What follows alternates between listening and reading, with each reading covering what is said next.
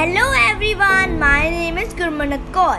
Today I'm here to present a bedtime story named The Honest Woodcutter. Once there lived a woodcutter. He was very poor, but he was an honest man. Every day he went to the forest to collect wood. One day he climbed up to the tree to cut its branch. Suddenly his axe fell into the river. Oh no, this river is so deep. How am I going to dig out my axe? How am I going to support my family?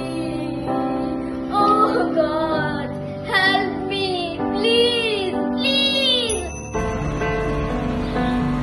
I am the fairy of the river. I hear you crying. What happened? Actually, I lost my axe. It fell into the river. Is it yours? No, it's not mine. No.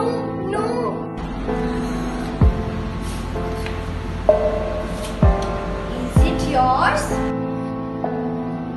Yes, it belongs to me. It's mine. These axes are more valuable than it. Why did not take these? I know these axes are more valuable than it. But I know this is my axe. Those axes are not belong to me. I am impressed. You can take this too also.